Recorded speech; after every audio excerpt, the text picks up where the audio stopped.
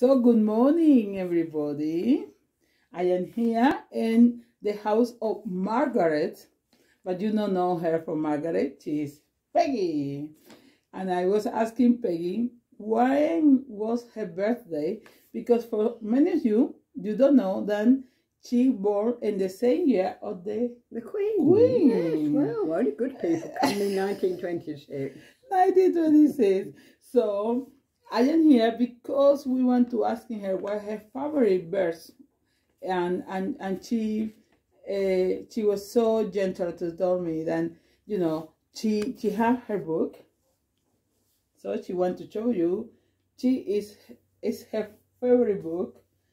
It's a New Testament book, and she love it, and she have a special verse that she's going to read for us. But after that, I want to say hello to everybody. Well, hello everybody. I think perhaps you might know me. I do come to church occasionally. That's good. But, of course, St Matthew's, it's always been my church.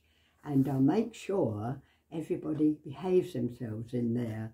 Otherwise, they get my very special look. Yeah.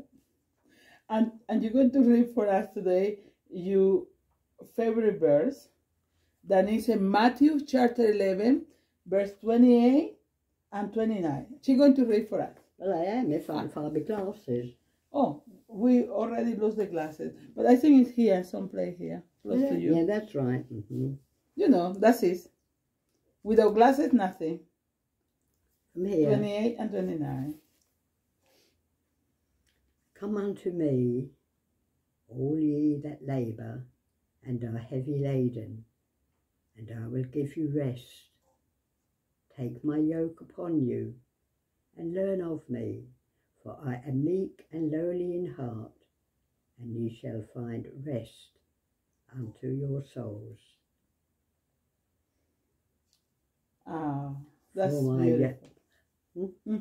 For my yoke is easy, and my burden is light. So, why you like it? I don't know.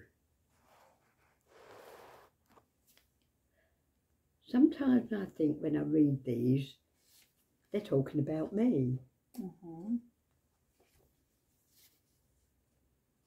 And I don't really think people know me.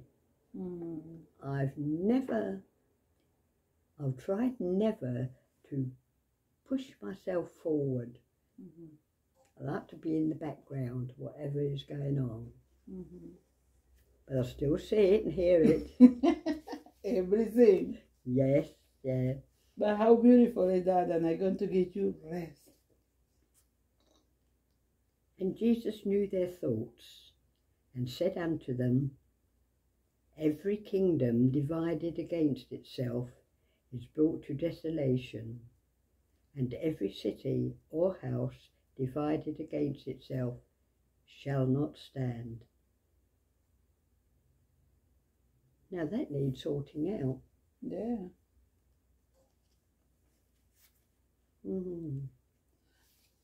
Do you read the Bible every day, or your book every day? I have it on the side there when I bring my morning cuppa in about 10. I have a morning cuppa of biscuits and I bring it in, and that's why it's on the arm of the chair there, and I'll pick it up and I just open it willy-nilly and read what is there.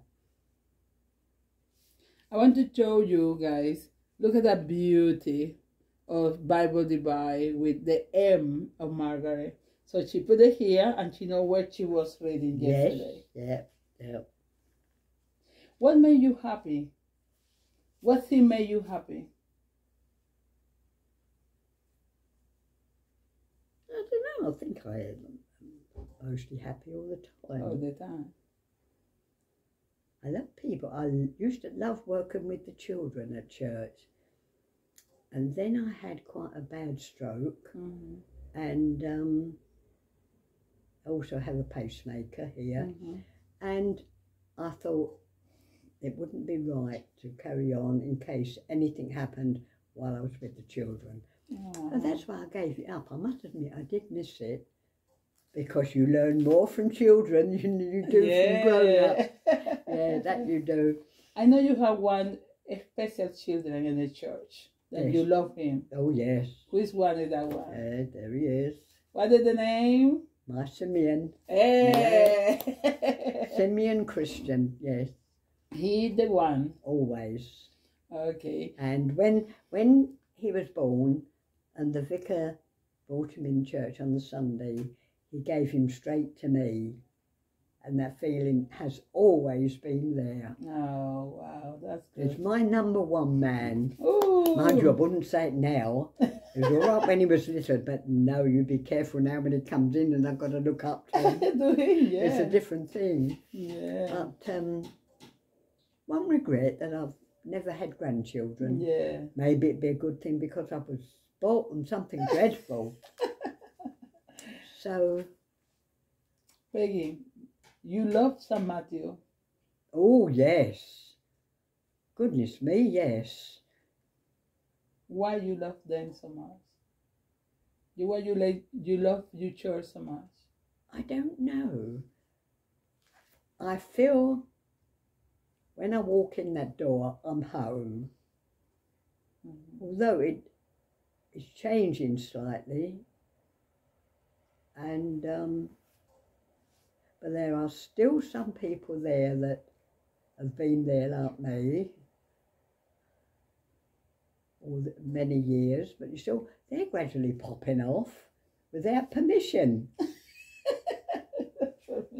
Yes, there are quite a lot of people I miss, especially Bill Munden. Really? Oh, golly, you did as you were told. Really?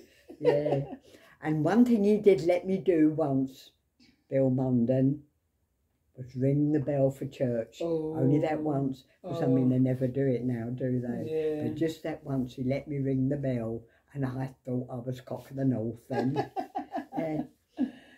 Peggy, I am so happy that we did that, and you read your favorite verse, and you share with us your love for the church.